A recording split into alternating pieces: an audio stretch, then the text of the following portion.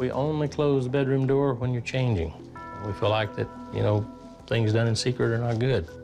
We get up at 6:30 in the morning. One that's you're not going to probably like is the electronic gizmos. We want to get to know you this week, Yeah. and that will be a distraction if you have those things. Another biggie in our home is immodest clothing. We call it defrauding whenever, you know, it causes a man to, you know, look the wrong way on a woman and things. Clear on that? Yep. This is absolutely ridiculous. It's ridiculous. This is like jail.